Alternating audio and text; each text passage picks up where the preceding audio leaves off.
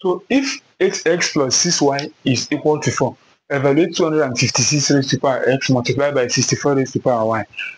So let's just ignore this and focus on here. Do you know that there is a relationship between these two numbers? 256 is the same as 2 raised to power 8, right? All raised to power of what? This x. 2 raised to power 8 will give you 256. Multiplied by what? 65 is the same as what? 2 raised to power 6, right? All raised to power of what? Y. Now remember that when you have multiple powers, you can just multiply the two powers together. So this is 2 raised to power 8 times x is what? 8x. Multiplied by what?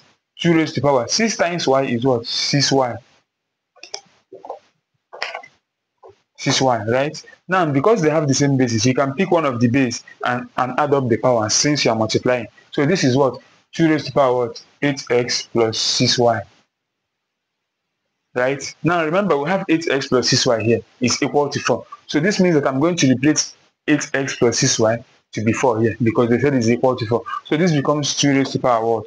4. And 2 raised to power 4 is what? 16. So our answer is 16.